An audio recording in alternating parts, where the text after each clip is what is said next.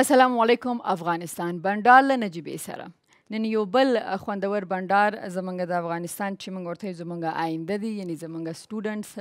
محصلین چې د هغې یو بل خپرونه چې دا هم ډېره مهمه موضوع ده چې په باندې باید موږ پوه هم شو او باید خبر هم شو چې زمونږ په هیواد کې چې د کمپیوټر ساینس په کوم حالاتو کې د څنګه د کمپیوټر ساینس په ډېر کم وخت کې په افغانستان کې ډېره وده کړې. زه په هغې باندې ډېره زیاته نه غږېږم ځکه چې دا وخت موږ بیا د باختر یونیورسټي کیو او د هغې ما سره دوه محترم غړي دلته دي، هدایت الحق هدایت چې رئیس پوهنځی کمپیوټر ساینس و سی آی او دي، تاسو ښه راغلاست وایم، او حفیظ محمد بلال استاد پوهنځی کمپیوټر ساینس پوهنتون باختر، دواړه ښه راغلاست. ښه نو دا مې ویلې چې به وایي که نه وایي د خدای په کارونو کې او د برق په تارونو کې به کار نه لري. نو ما دا ویلي چې کله مې پروګرام کوو ما سرچ کوو دې باره کې، نو دا کمپیوټر ساینس یوازې نوم دی خو په دې کې ډېر زیات بخشونه دي. نو زه غواړم چې هدایت الحق هدایت تاسو ته دا ایکسپلین کړي چې کمپیوټر ساینس یعنې څه او څونه بخشونه لري. کورودان زه چې فکر کوم د کمپیوټر ساینس د دې د هدف تاسو په خپله وویلې چې دا داسې وړه خبره نه ده او نه داسې یو ډیفینیشن لري. تر اوسه پورې په نړۍ کې څومره چې سوشل ساینټسټ دي یا مطلب دغه رقم تیوریست دي خلک چې په دې باندې لیکنې کړي دي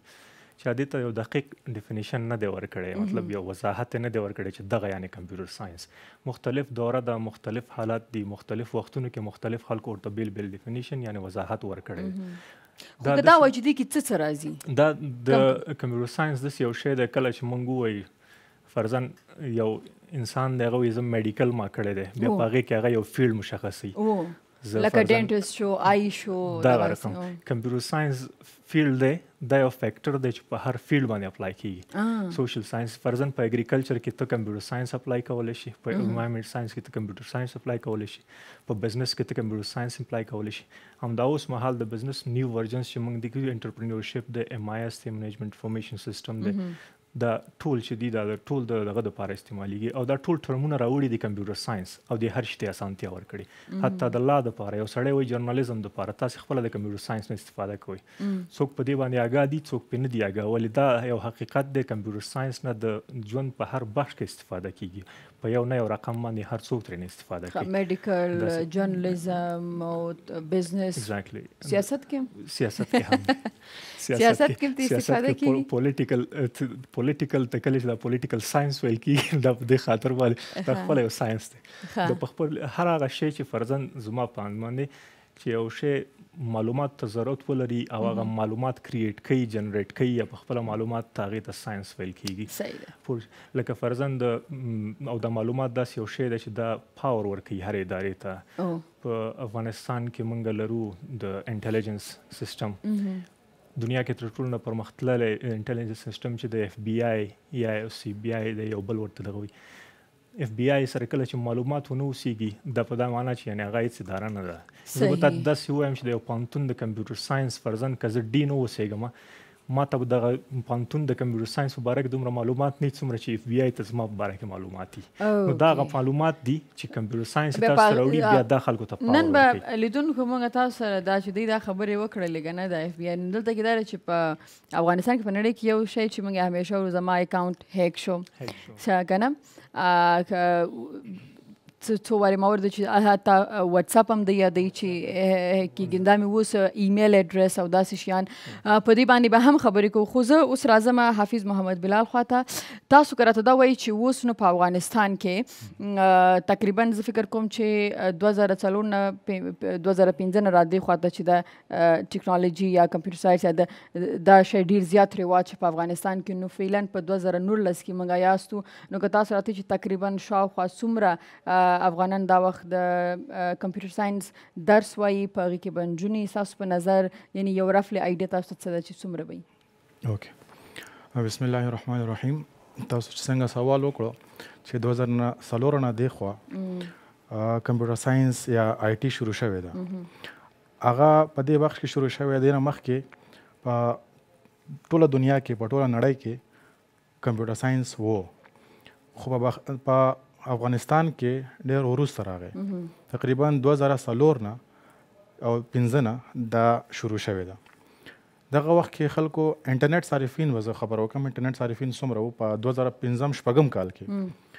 هغه وخت کې پاپولیشن ډېر کم وو تقریبا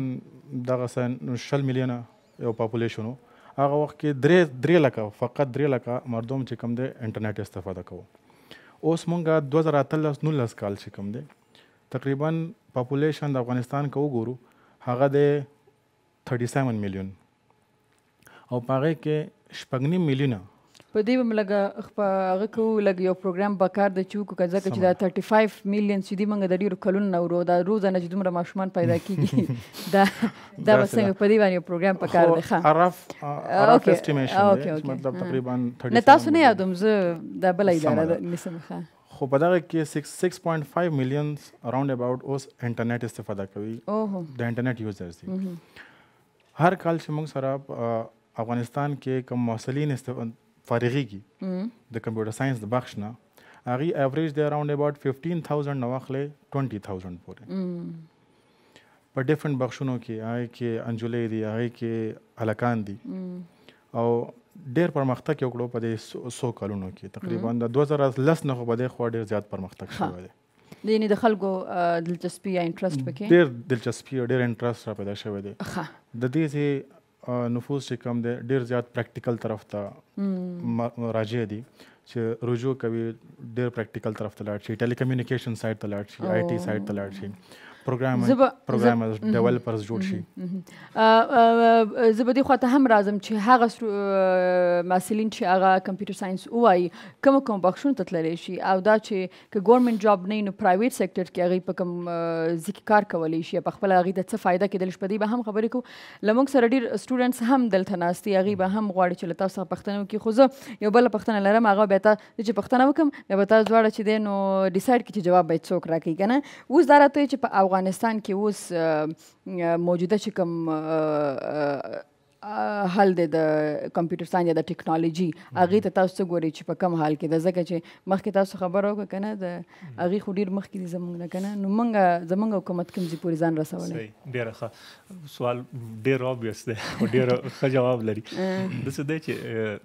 د هغې وجه دا ده چې دا اوس سلیکشن وی که نه دا ووټونه وو که نه کوم ځای کې فنګر کار کوو کوم ځای کې نه کوو دا هلته کې الکترونیک تذکرې او دا واده نو ځکه موږ ډېر څیزونه نه خبره م دغه سوشل پروفایل یا فرضاً ډیولپمنټ د ترقي د دې لحاظ نه د امنیت لحاظ نه فرضاً د میډیکل فیلډ کې طب کې او په زراعت کې په کم بخش کې موږ څومره مخ ته تللي یو دا خبرو کې شاید د هغې سره ځان برابر نه کړلی شو ولې ټیکنالوژي واحد داسې یو شی دی داسې یو فیکټر دی زه به یې درته د ای ګورنمنټ په باره کې بیا موږ شاید دغه ولرو ډسکشن چې دغې کې دا څومره حده پورې افغانستان مخ ته تللی یعنې دې کې کمال دا دی افغانستان کې چې دی دغه اډپټیشن لکه مطلب ځان د یو ټیکنالوژي سره ډېر زر اماده کوي دنیا کې فرضاً که په امریکا کې یو ټیکنالوژي راځي هغه دلته که د خلکو سره علم شته او که نشته دی وایي موږ یې غواړو یعنی فرضاً زه تاته د آیفون ایکس د دې سمارټ فونز دغه درته کوم سمارټ فون په افغانستان کې کوم کانسپټ اخیستل شوی صرف همدا چې دا وایډ سکرین دی پکچر ښه اخلي کیمره لري انټرنیټ او واتساپ سوشل میډیا نه اټس فار بیونډ دیټ مطلب د دې نه ډېر زیات کارونه پې هغوی کوي موږ به صرف ټیک ټاک جوړوو د دغې دغه حل چې دی دغه فرضاً دغه علم کمپیوټر ساینس پوهنځی دی چې تاسو ته به درکوي چې فرضاً دغه ډیوایسز به تاسو په څه رقم جوړوي بیسیک انفراسټرکچر موږ نه لرو یعنې برق دا شیونه چې کله نه وي نو بیا هلته تلل ډېر مشکله دي خو ولې موږ سره هغه دغه شته دی هغه یعنې دا دا وایي چې ځای یا پوتنشل شته دی امادګي د خلکو شته دی نو مطلب دا دی په دې خاطر موږ دغه ټیکنالوژي خو نه دا امادګي خو دې دپاره نه چې دوی د خلکو د پرسنل لایف نه خبر شي که نه موږ خو د اوس انټرسټ پورې هم خبره ده که نه چې زموږ دا انټرسټ چې په دې کې به د دلچسپي په دې کې ده دا د څه لپاره ده بېرته چې راځو نو په دې ټولو به خبرې کوو چې د سایبر کرایم لا چې په افغانستان کې ده په هغې باندې به هم خبرې کوو اکاونټ چې هیک کېږي دا هم او دا چې سوشل میډیا په افغانستان کې څومره سیف ده ځکه چې موږ ته رجسټر شوي خو نه دي خو تاسو به هم خبر شوي چې داسې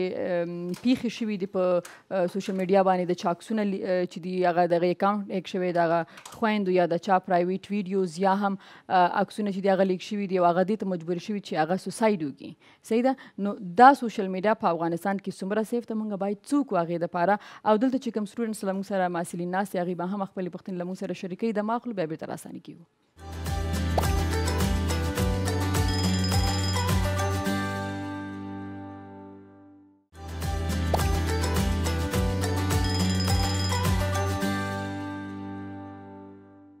یو بیا شو راغلاست خپرونه بنډار له نجیبې سره. ښه نو موږ په کمپیوټر ساینس په دې باندې خبرې کوو، محصلینو خواته به هم ځو او تاسو کولی شئ چې خپلې پوښتنې موږ ته د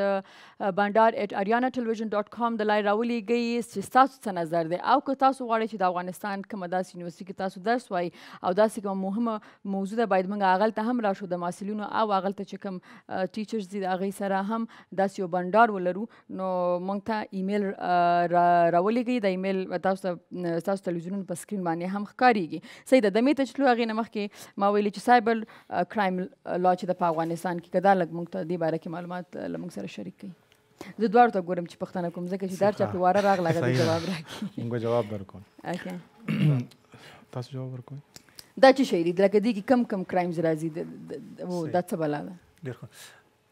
د سایبري جرایمو په باره کې به ډېر نه غږېږو، بیا کولی شي چې بلال صاحب هم تاسو ډیټیل درکړي، ولې دا د سایبر کرایم لا په باره کې چون د دې موږ په وزارت مخابراتو کې چې کله کار کوو د دې غړي پاتې شي وو، د دغې کله چې دا قانون لیکو قانون که نه قانون دا قانون چې کله د غړي پاتې شو بیا دا وزارت عدلیې کې پروت و، ډېر وخت همالته پاتې شو، انتخابات راغلل، د غني صاحب نوې دوره راغله نوې، نو بیا د دغې دپاره دا لږ تاخیر شو. ولې اوس بیرته بیا خبره دا وه چې پاس شوی دی، قانون پاس شوی دی د ډیجیټل سیګنیچر. دې کې به څه راځي؟ لکه څه به داسې څه اکټیویټیز داسې چې هغه په کرایم کې راځي؟ سایبر کرایم په باره کې به زه خبره داسې وکړم چې دا یو واست فیلډ دی، ډېر یو وسیع فیلډ دی. سمه ده. په دې کې تاسو د لا باره کې خبره وکړه. په 2019 کې تقریبا د اشرف غني صاحب په دور کې هغه ټایم کې یو لا باندې ساین شو، د لا قانون باندې ساین شو چې هغې ته سایبر کوډ ورته ویل کېږي. هغه ساین شو چې هغې نه پس دا امپلیمنټ کېدو په افغانستان کې. په دې هکله باندې په سایبر کرایم کې مختلف رقم کرایمز راځي. هغې کې ویب سایټ هیکنګ دي، هغې کې ډیټا بیس هیکس دي، د ادارو هیکنګز دي. صحیح ده. مکمل د کشور یو دفاع چې کومه ده هغه په سایبر کرایم کې داخله ده. صحیح ده. یعنی څنګه چې سایبر یو فیلډ ما وویل چې یو فیلډ دی، دغه رنګ په سایبر کې داسې ده چې موږ سره یو سایبر آرمي مکمل جوړېږي، څنګه چې زمینی آرمي، هوایي، فضایي، آبي، هغې سره موږ سره سایبر هم یو آرمي جوړېږي یا سایبر پولیس ورته ویل کېږي چې هغه د ملک دفاع کوي. هغه د ملک دفاع کوي، د کشور دفاع کوي، بهر نه کوم اټیکس کېږي، مشکلات پیدا کېږي ادارو ته یا داسې ډاټا بیسز چې کوم ارګنایزیشن دي هغو ته مشکلات پیدا کېږي نو هغې دفاع کوي. صحیح ده. ښه دلته موږ سره څومره هم ناست دي چې خوب نه وړي، نو که څوک څه پوښتنه لري مایک ورکوي ورته. صحیح ده و مایک ورکوي، اول ځان معرفي کوي. زما نوم سرایت تخیل ده، د بی سی ایس ډپارټمنټ څلورم سمستر شاګرده. غوښته سوال مې دا ده چې آیا ویلی سئ چې څو فیصده انجونې په کمپیوټر ساینس بخش کې مثلا مصروف د زده کړې دي، او بل دا چې ولې انجونې زیاتره انټرست د سافټویر بخش کې لري، د آی ټي نه لږ لرې دي، د دې څه علت کیدای سي؟ مننه. د دې جواب به زه داسې درکړم چې ما څنګه خبره وکړه چې ایوریج په افغانستان کې په هر کال تقریبا 15 نه واخلې 20,000 محصلین هغه فارغېږي. سمه ده. په دغه کې تقریبا 15 نه 10 پورې فیصدي هغه د انجلو ده چې هغوی د کمپیوټر ساینس په بخش کې راځي درس وایي او شوق لري چې هغه درس وایي. هغو دپاره دې یو کوششن وکړو چې ولې سافټویر بخش کې ډېر راکوي، ځکه چې ټیلیکمیونیکیشن بخش یا نیټورک بخش هغو دپاره داسې یو محسوسیږي چې دا موږ دپاره سخت دی. حالانکه سخت نه دی، خو هغې کې لږ زحمت دی، هلکانو دپاره ښه دی، پریکټیکل کارونه زیات دي. لکه څنګه دا څه خبرې کوي؟ دا نجونې څومره ډېر کار کوي، دا چې دلته ناست دي، دا درس هم وایي، کور کې ډوډۍ هم پخوي، جیم جارو کوي، کالي مینځي، میک اپ هم کوي. خو دغه کارونه دو دپاره آسان دي. دا څنګه تاسو وایئ چې پریکټیکلی کار نه کوي؟ هلکان موږ ډېر هلک خو یو جینز واغوندي، یو د پاسه پې شرټ واغوندي، بس راختای. موږ خو نیم ساعت زمونږ ملکونه، زمونږ کشور دا فرق کوي په خارج سره. صحیح ده. زمونږ نجلۍ زیات ریزرو دي. سمه ده. او هلته چې کوم دي دومره زیات ریزرو نه دي. ښه نو تاسو دا وایئ چې لکه زمونږ نجونې نه دا اوس استاد دا خبره به در سره نه منو چې نجونې پریکټیکل کار نه ډارېږي، بله څه وجه راکړه نو موږ به یې هضم کړو. داسې ده چې فرضاً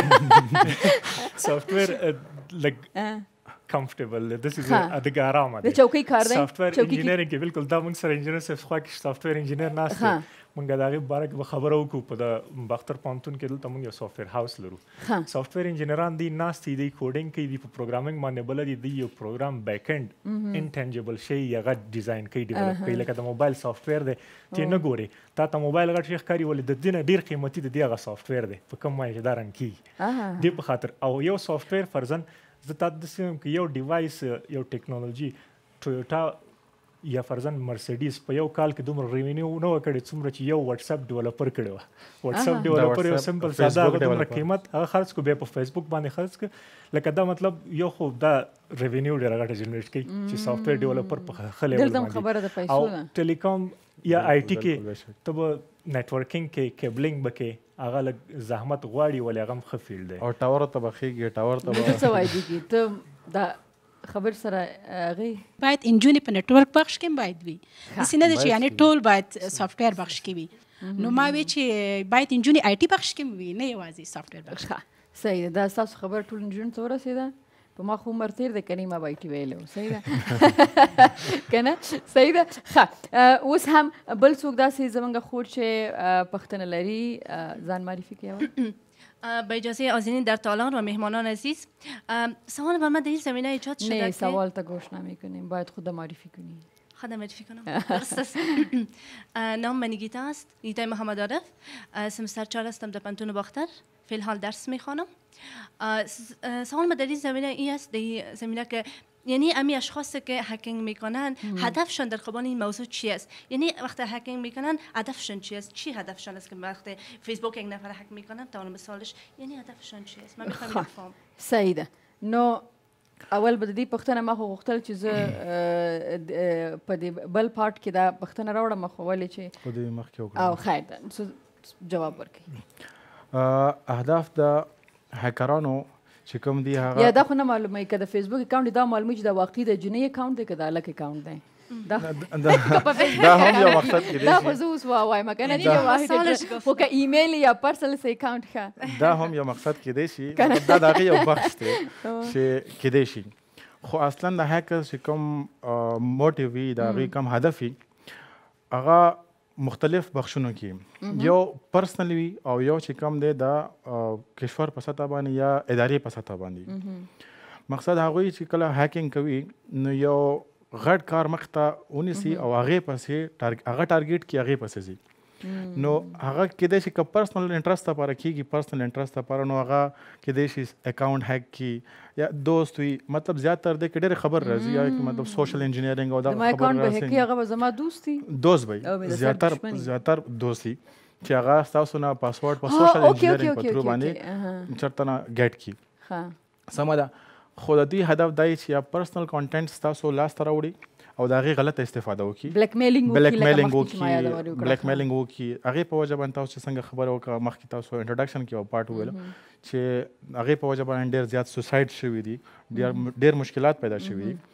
او د نیشنل سطح باندې چې وګورئ نیشنل سطح باندې د هغې ملک په مکمل ملک معلومات غواړي چې د دې څه پلانز دي بالکل پلانز او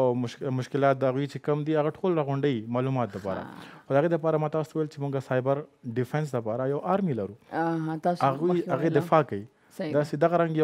یو مکمل دی یو سیستم روان دی صحیح ده نو ما درته ویلې چې دوه خو تاسو ویلې که چېرته یو ملک دا غواړي چې د ملک څه روان دي د دې نیکسټ پلان څه دي هغې دپاره استفاده کېږي او یو دا که یو کس شخصي تا سره څه انټرست لري چې ستا د ژوند باره کې ستا باره کې داسې لاسته ورشي چې هغه باندې تا بلیک میل کړي یا ستا په خلاف باندې استفاده کړي هغه هم دا چې واتساپ څنګه هیک کېږي که نه یا دا کېږي نه کېږي دروغ دي رښتیا دي داسې کیسه ده ځکه چې د یقین کولو خبره نه ده ځکه چې دا خو نمبر او کوډ فیسبوک خو لا بیا هم ایمیل اډرس به یا به د پاسورډ دا شیان د واتساپ څنګه کېږي په دې باندې به هم خبرې کوو دا وخت له موږ سره دمره اخلو به بیرته راسانه کېږو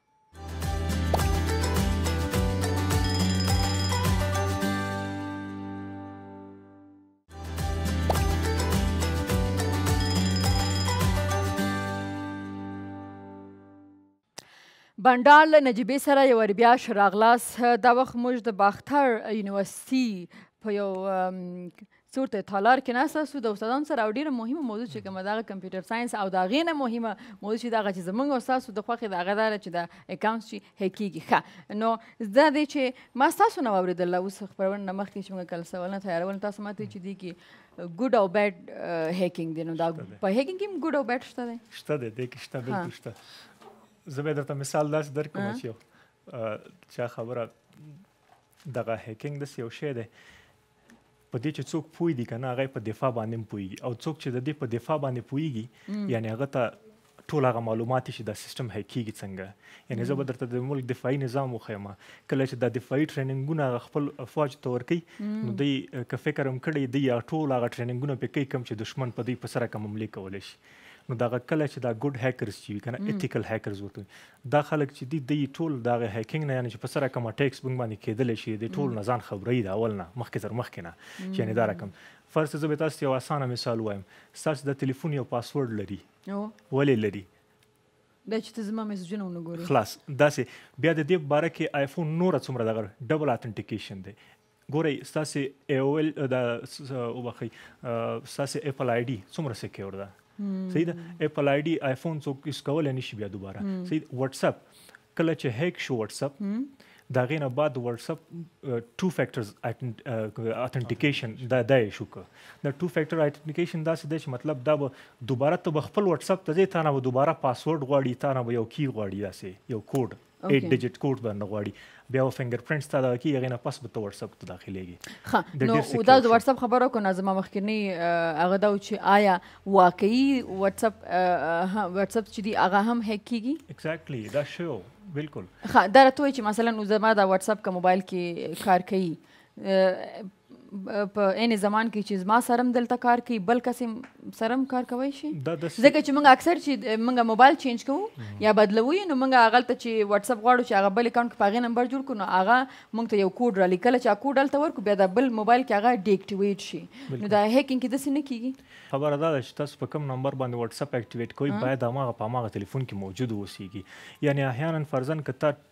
واتساپ په یوه نمبر دی او هغه نمبر د په بل تلیفون کې اکټیویټ دی همدغه تلیفون هغه کوډ هلته واتساپ تا ته لیږي که نه چې هغه تا ته ولي هغه که بل چا وکړو هغه په خپل موبایل کې نه خو هغسې نه کېږي دا هیکینګ ته چې دا واتساپ اکاونټ هیک کېږي څنګه لکه څنګه وخت کې هغې دا ویلې چې د فیسبوک یا د ایمیل خو به دا شي چې ستاسو دوستانو نه هغه وشي دا د واتساپ څنګه کېږي؟ سیکیورټي لکه مطلب ویک ولا داسې و چې فرضاً مخکې د یوټیوب کې د دې دپاره داسې ډیمو غوندې راغلي دي ځینې پاکستاني یا هندوستاني سټوډنټان دي چې هغوی داسې ویلي چې هاو ټو هیک سمونز واتساپ ډېر یو ساده طریقه یې ښودلې ده مطلب هغه طریقه یې ښودلې ده چې یو عادي سړی چې ده په هغې نه پوهېږي هغه هومره سیکیور کولی نه شي خپل واتساپ یو دم فرضاً چې ته لاګن شي د یو دپاره یو ځل هغه ستا د سیم کارډ فرضاً ستا نمبر دغه کوي ستا نمبر ته یو ټیکسټ کوډ لیږي فرضاً هغه دوباره چې هغه کله چې تل دلته لاګن شي هغه ټیکسټ کوډ د هغه موبایل ته ځکه دا چې یو څه ټایم پرې راځي که نه نو دغې دوران کې دغه لیک کولی شي ستا ایمیل ستا پاسورډ دی د چی شي نه ګس کوي ټول ناول نجیبه فیز نو زه به ستاسې پاسورډ فرضاً نجیبه فیز هم زه ټرای کوم نجیبه فیز وغیره وغیره دا هم زه ټرای کوم خان هم ورسره ټرای کوم ستاسې ایج ستاسې ډیټ اف برث دا ورسره زه ټرای کوم ستاسې موبایل نمبر چې دا ورسره زه ټرای کوم ستاسې فیورټ کلر چې دی دا هم ورسره زه ټرای کوم نو د هیکر اولنی هدف هم دی د ده یعنې مطلب هغه دا خو د سلیبریټیز دپاره دی خو د عامو خلکو دپاره یعنې مطلب د عامو خلکو دپاره فرضاً زما د نوم چې دی زما د پاسورډ نه او د دغه نه اول ګس هغه د دې نه کوي. دلته اوس زه دې خبرې ته راځم چې خلک په دې پوه نه شي چې څومره هم کمپیوټر ساینس سټوډنټس دي هغه ټول هیکینګ کوی شي یا هغه هیک کوی شي اکاونټ عام خلک هم کولی شي عام خلک هم کولی شي چې کوم انټرست ولري دې کې داسې وي چې څه پکې داسې خلک چې هغه شوقیاني د هیکینګ دپاره لګیا وي هغه مربوط نه دی چې هغه د کمپیوټر ساینس لپاره دي کمپیوټر ساینس دا مې غوښتل نه بیا چې کوم پروفیشنلز دي پروفیشنلز هغوی بیا ایکسپرټس دي هغه بیا ټرینډ خلک دي چې هغوی دا کار کوي. صحیح ده. بل چا سره پوښتنه شته؟ اوکی. با اجازه حاضرین در تالار برکت لایقن هستم مسئله سمستر 6 و 5 کامپیوتر ساینس دانشگاه باختر. سوال ما اینجاست که از استاد محترم وجود حکومتداری الکترونیکی در افغانستان و اهمیت آن چی؟ تشکر. هر هغه حکومت یعنی هر هغه د دولت په سټرکچر باندې کله چې آی سی ټي اپلای شي دی د دې نه حکومتولي الکترونیکي جوړیږي. هر هغه سروسز چې حکومت غواړي یو شهروند ته ورکړي او دا د آی سی ټي په استفاده باندې ورکړي، دې ته حکومتداري الکترونیکي وایي. دا د ښه حکومتولۍ نه ډېر مخته راځي. بل سټیج دی په افغانستان کې د حکومتداري الکترونیکي سټیټس په 2014 کال کې داسې و چې ما په کوریا کې درس ویلې او زه استاد راپورته کړل، ما ته یې ویل ول ته ما ته ووایه چې په ای ګورنمنټ کې ستا رنګ وي، تا ته معلومات شته چې ساوت کوریا په ای ګورنمنټ کې څوم نمبر ده؟ ما ورته ویل مال و یو، ما هلته یو په بورډ باندې ولیکه، مال موږ هم تاسو سره سیمې لري. ویل څنګه سیمې لري؟ ما د یو سره خوا کې 7-4 ولیکه، مال تاسو یو یې موږ 104 وایم، نو مال دا یو خو کامل لرو. اوس د نورو پوښتنو ته هم جواب ورکو پلیز. بسم الله الرحمن مشتبه رحیمی هستم، محصل 15 کامپیوتر ساینس سمستر ششم پانتون بختر. سوالم از جناب استادی است که ما چی طور میتونیم از جرایم سایبری جلوگیری کنیم؟ تشکر. سایبر کرایم چې کله کیږي هغه د لپاره موږ د ځان سکیور کول ډیر ضروری دي. ځان دا په دوه بخشو کې کیږي. ما مخکې خبره وکړه چې یو غټه سطح باندې کیږي، یو پرسنل سطح باندې کیږي چې شخصي راشي. نو مهمه موږ د لپاره دا ده چې یو یوزر په بیس باندې خبره کوم چې یوزر به څنګه ځان سکیور کوي. نو یوزر دا پکار دی لکه مکمل نشي سکیور کولی هغه ځان، خو بیا هم داسې پکار دی چې هغه خپل سافټویر یا فرمویر چې کوم دی د موبایل هغه اپګریډ وساتي. دویم دا چې هغه خپل یو سترانګ انټي وایرس وساتي په خپل ډیوایس کې، لیپټاپ وي که هغه موبایل فون وي، او هغه د ریګولرلی دا اپډیټ کوي. نو هغه اپډیټ سره هغه ته پیچز راځي، هغه پیچز هغه په هغه کې انسټالیږي او هغې سره هغه لږ ډېر سکیور کېږي. بیا هغه د خپل سترانګ پاسورډز ولري، اکاونټس لپاره سترانګ پاسورډز ولري. سترانګ پاسورډ مقصد دا دی چې مونږ اکثر ډیوایس واخلو، ډیوایس زمونږ ډېر ګران یا اکاونټ زمونږ ډېر مهم وي، هغې ته مونږ پاسورډ ورکو 1 2 3 4 5 6 7 8 9. نو دا بیخي یو سکیور پاسورډ نه دی. ښه یعنې پاسورډ باید موږ خپل پاسورډ سره ډېر زیات ښه دا راته وایي چې دا څومره ضروري ده چې باید څومره وخت بعد موږ خپل پاسورډز چینج کړو؟ تاسو ډېره ښه پوښتنه وکړه چې څومره وخت بعد موږ خپل پاسورډز چینج کړو. پاسورډ چې کوم دی هغه ریګولر بیس باندې چینج کول پکار دي، ایټلیسټ 2 هفتې پس. ایټلیسټ 2 هفتې پس، میاشت پس هم کولی شي، 2 میاشتې پس هم کولی شي، خو ریګولر ډېر خلک داسې دي چې په ورځ کې چینج کوي. ډیفینیټلی هغوی ته خپل سټیټس معلوم وي، هغوی ته خپل سټیټس معلوم وي چې بالکل هغوی چینج کوي. او دا ډېره ښه خبره ده چې ریګولرلی خپل پاسورډ چینج کیږي. یعنی زما خو دونه غټ هیکر دی، زما ټول اکاونټس هغه سره د هغه نه وي چې پلار هیک کړي او هغه مې ورته کېنولي شپه ورځ. صحیح ده. نو هغه ته زه مثال لکه چې بل کار نشته دی، نو دا مې ته دې پوهېږي ډېر خلک دي چې ډیلی چینج کوي هغه. ډیفینیټلی مطلب دې پسې سپیشلی لګېدلي. ښه جي، یو خو دا چې باید خپل پاسورډ سترانګ پاسورډ ورکړي او اټلیسټ کم از کم په 2 هفتو کې باید چینج کړي. صحیح ده. د بلې پوښتنې خواته به هم ځم، خو دا وخت له موږ سره دمه دم اخلو، بیا بېرته راستانه کېږو او نورې هم پوښتنې زه د دې نه لرم چې د هماغه پوښتنه ده چې په افغانستان کې نو بیا موږ سوشل میډیا څومره محفوظ ده، چې زموږ ډېرې خویندې سوشل میډیا باندې دي، ځکه چې زموږ ډېر افغانان خارج کې ژوند کوي، هغې خپل فامیل ته عکسونه ویډیوګانې لیږي رالیږي، هغه بله ورځ موږ په انسټاګرام ګورو چې هغه هلته کې خلکو اچولي که نه. نو په دې باندې به خبرې کوو، دمه واخلئ بیا بېرته راستانه کېږو.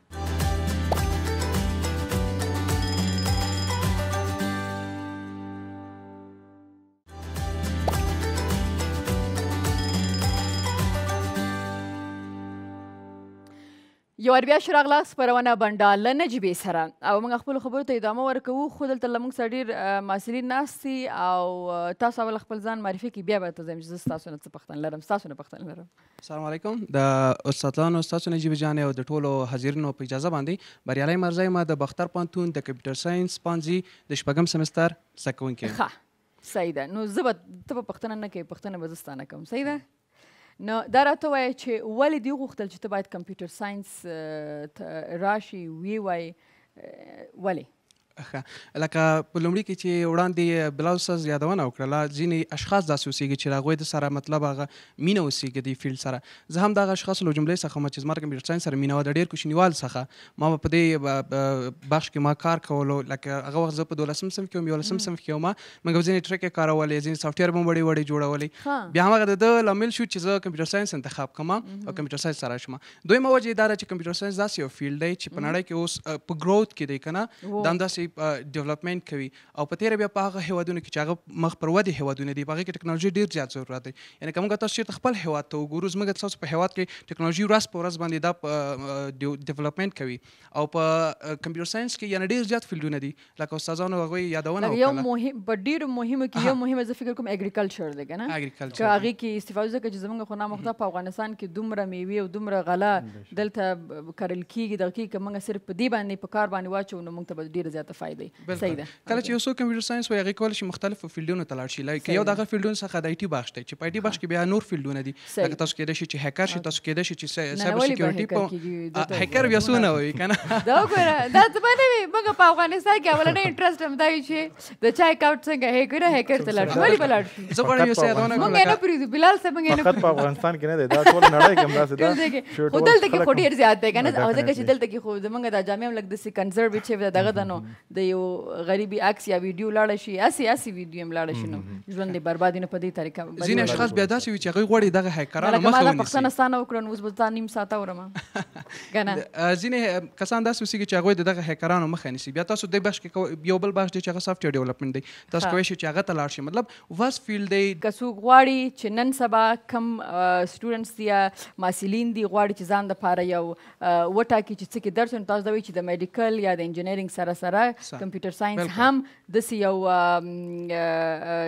بخش دی یا داسې دغه چې په کار په دې کې درس وویلی شي ځکه چې مخکې استاد هم ډېره زیات ښه ایکسپلین کړي چې په دې کې ډېر بخشونه دي یوازې کمپیوټر ساینس نه چې سړی اکاونټ هیک کړي که نه همداسې ده اوکې مننه تھینک یو زموږ بله خور دلته له موږ سره ناسته ده هغوی به هم څه پوښتنه لري نو هغوی به موږ سره ځان معرفي کړي او موږ ته به وایي څه پوښتنه ده بسم الله به نام خداوند بخشاینده و مهربان با اجازه حاضرین در تالار تمنا هستم محصل پانزه کامپیوتر ساینس سمستر 4 سوال ما قسمی بود که از نقطه دید شما چی میتونه یعنی ضررها و فواید یک سوشیل میدیا چی بوده میتونه ډېر ښه دا پوښتنه ما کوله تاسو نه چې مثلا د سوشل میډیا ضرر خو موږ دلته په خپل هیواد کې ډېر ګورو څوک به څنګه تخریب کوي چاته به کنزل څنګه کوي د چا اکاونټ هیک کړي یا مثلا څوک د بد راځي لاړ شه دغه عکسونه فوټوشاپ کا لاړ شه دغه ویډیو فوټوشاپ کا خپل فرسټریشن په هغې باندې باسو نو دا خو هغه ضرر دي صحیح ده نو دا راته وایي چې زموږ خلک په دې باندې هم پوهېږي چې دا فیسبوک د دې دپاره نه دی سوشل میډیا چې ته څوک داسې تخریب کړي د دې فایدې چې دي باید موږ باید پوه شو فایدې راته وایي جواب زه ورکوم بسم الله الرحمن الرحیم تاسو دواړه مې وکتې یو بل نه پوښتنه کوي زه وایم ما ته اشرف غني صاحب او ډاکټر عبدالله راغی یادش بخیر یو بل ته احترام لرو نو داسې دا چې سوشل میډیا اول خو ټول نه مخکې کوم کار دی هغه کنیکټیویټي ده چې ټوله دنیا سره ټول نړۍ سره مونږ کنیکټ کوي اولین کار دا دی چې کنیکټیویټي ده بیا دا مونږه کم طریقې سره پوزیټیو استفاده کو هغه زمونږه اولین کار دی دې نه مونږه اول چې کوم دی هغه نالج دی نالج مونږ ته گین کیږي ګروپینګ کولی شو ګروپ کې ځان شیر کو هغه ګروپ کې خیالات تبادله کیږي سو کوم ځای کې ناستې په نړۍ کې په کوم ملک کې دا وخت څه روان دي څه کیږي وای علم پچه دی علم پچه دی علم درسونه وایي او موږ جنګونه کوو داسې ده الله دې خیر وکړي الله دې امن راولي انشاءالله بل دا دی چې لکه ستاسو فیسبوک وګورئ فیسبوک کې چې خپل آیډیا شیر کا هغه آیډیا شیر کا هغه آیډیا باندې ډسکشنز کیږي هغه هم د نالج یو فیکټر دی سمه ده نو دا د دې فائدې دي اکثرا زما د فیسبوک د لارې زه تر شپږم ټولګي کې تر اتم ټولګي کې زما کلاس فیلو یو ورځ ماته یو چا یو میسج وکړ نو ما ته اجتماع پیژنې نو ما ورته څوک وایي زه فلانی یم وایي ما تا په فلاني مکتب کې په یو صنف کې نو مثلا اکثر دا د کنیکټیویټي یعنی ډېر زړه خلکو چې کوم دوستان بیا ما ته وایي چې ته څه کې نو ما ورته مې زه خدا دا کار کوم ګرځم را ګرځم او مې ته څه کوي زما سبا بل هفته کې واده دی مې دا هم ډېر غټ کار دی که نه موږ خبر شو هغه وخت نه بل څوک پوښتنه لري یگانه سوال که برای خودم گنگ مانده و بسیار زیاد به این سوال برمیخورم بس اشخاص به این اثر است میگن نتورک یعنی محدود میسازن برای بچه ها میگن یعنی نتورک فقط بچه ها انتخاب کنن دخترها به یعنی میگن چیز نیست که این دخترها انتخاب کنن. من یک بحث میخوام از استاد ما داشته باشم که به چه لحاظی میگن که دخترها فقط بچه انتخاب کنن، محدود میسازن برای بچه‌ها. یعنی چرا دخترها نمیتونن نتورک انتخاب کنن؟ ما نگفتیم. یعنی نه حتما گفتین و ناشنیدن. ما چیزی گفتیم که فرضاً برای شما چیز چیزی را که مورد علاقه شما باید باشه. ما فقط را گفتم که کار ذهن صاحب گفت میگه دخترها زیاد زحمت نمیکشن. ما از این نظر گفتم که یعنی او خود نمیخواین، زیادتر خود نمیخواین که بگیرن. نه گفتین که دخترها زحمت کش نیستن. جواب شما داسې کولای شي چې هغوی نټورک بخش ته راشي. دا هلکانو دپاره مشخص نه دی چې هلکان دې وکړي. جنکۍ که شوق لري بېشکه را دې شي. خو مشکله دی؟ مشکله نه دی، آسان دی. خو مقصد دا دی لکه ما یو خبره دا وکړه، فار ایگزامپل ټیلی کمیونیکیشن ته راځي. ټیلی کمیونیکیشن کې موږ سره په فیلډ باندې کارونه دي، فیلډز ته تلل دي، بټاور ته ختل دي، ډیوایس لګول دي، پیچونه او دغه څیزونه. بیا زما غوندې دومره غټې پوندې چې هغوی ټاور ته به څنګه خېږي؟ فار ایگزامپل دا هیلز کې راځي او مشکل نه لرم ټاور ته خېږي. نو دا هغه خبره کوم. نه زه وایم که ستاسو مینه لري او وخېږو نو زه یم چې موږ ټول لپاره به افتخار یي. موږ سره په نټورک کې د کوډینګ والا فیلډز هم شته. خو دا چې دونه تکه سپینه دا چې د ټاور ته په دې لمر کې خېږي تورېږي بیا دې ته جغرافي کوي. ښه صحیح ده. موږ سره په نټورک کې د کوډینګ والا فیلډز هم شته دي، لکه مایکروسافټ دی، مایکروسافټ اډمنسټریشن، مایکروسافټ دی هغه اډمنسټریشن فیلډ ورکوي. ډیټابیس هم د مایکروسافټ یو بخش دی. هغوی به مایکروسافټ کې چې کوم دی. ښه یعنې تاسو دا وایئ چې تاسو هېڅ کله داسې نه دي ویلي چې یوازې هلکان دي داړو؟ نه تاسو نه دي ویلي. صحیح ده، تاسو نه نیسو. صحیح ده په دې خبره باندې. ها اوکې ښه صحیح ده. یعنی من نمیگم که فقط با اون چیزایی که مثلا لاین بسته کردن چیزا باشه، یعنی بعضی چیزهای دیگه اس میتونیم مثلا یک رئیس یک دیپارتمنت شویم، رهبر بسیار خوب باشیم دایتی. یعنی ما معلومات داشته باشیم که همه کارمندان ما چی میکنن، اما فقط رهبری شویم. منیجمنت that is different. منیجمنت یعنی میگم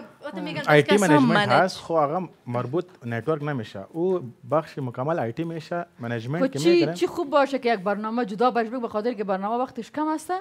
صحیح؟ اینمی باز خودت میباش، ما میباشم، استادا اینمی میشونیم، باز پیش فرسان میکنیم. صحیح؟ آفرین. خب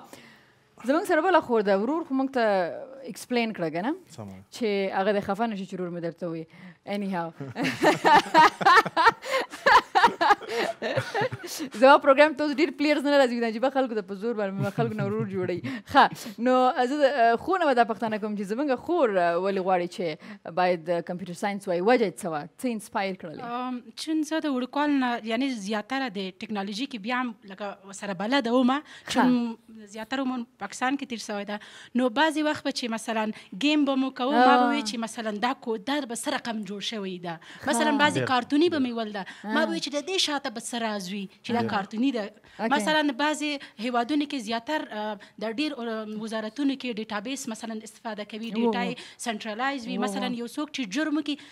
زیاتره په 40 ساعتو کې هغه پیدا سي که نه، 40 ساعتو کې پیدا سي، نو دا هم یو راز ده. نو ما غوښتو چې زه باید دې شیانو ته انسپایر کړي چې باید بله ما وی چې دا څه راز ده، زه باید دا ټکنالوژي مخ ته بوځم. هغه و چې ما کمپیوټر ساینس انتخاب کړو، خصوصا زیاته مینه مې چې دا سافټویر سره ده، چون زمونږ زیاتره اداري بخش لکه داسې منظم نه ده. که مثلا یو څوک خپل تذکرې پسې ځي نو ډېر 2-3 ورځې به یې ډېر زیات بېادبي به مو سره کېږي، 3-4 ورځې دې هم ډېرې کمې وویلې. بېشکه. نو زه وایم که هر زمونږ دفتر کې هر دفتر هر ارګنایزیشن یا وزارتخانه ډیټابیز یوز کړي، نو شاید د دې ستړیاو نه بچ سي.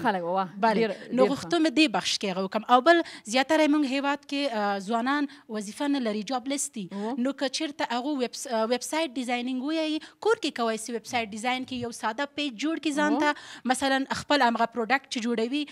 نمایش کې کېږي چې مثلا ما داسې ویب سایټ ډیزاین کړی ده، همغه ده چې خلک هغه فالو کوي ویني یې. نو هېڅ ضرور نه ده چې هغه مثلا لاړه شي جاب دپاره سرګردان وګرځي چې ولا زه جاب نه لرم. که هغه په کور کې هغه ډیزاین کړي نو کوی شي هغه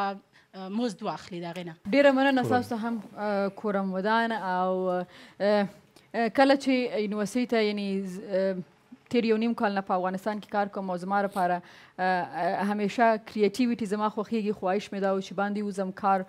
خپرونه باندې ویسم او د خلکو سره یې وکړم، خو سیکیورټي او مشکلات دومره زیات دي چې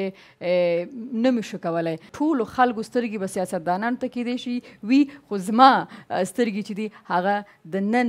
نسل ته د افغانستان د نیو جنریشن چې د نوي ځوانانو پیغلې چې دي دی ته دي، ځکه چې د مونږ نامخدا د تعلیم سیستم چې دی هغه لګیا دی ښه کېږي. زه به دې نه وروسته نورو یونیورسټیانو ته هم ځم، تاسو که هم غواړئ چې ستاسو یونیورسټۍ ته هم راشو، هغلته هم داسې یو هیلدي ډیبیټ موږ ولرو، له تاسو سره هم کولی شو چې ایمیل دا وخت تاسو ته په تلویزیون باندې ښکارېږي، د هغې بنډار ایمیل ته خپل اډرس راولیږئ، خپل موضوع راولیږئ، نو خامخا به راځو. نو زه به هم دا وایم چې تاسو ټول زموږ ویاړ یاستئ، الله مو همیشه کامیابه لره او همدې سره خپرونه پای ته رسېږي. په لوی الله مو سپارم. تل دې افغانستان، د الله په امان.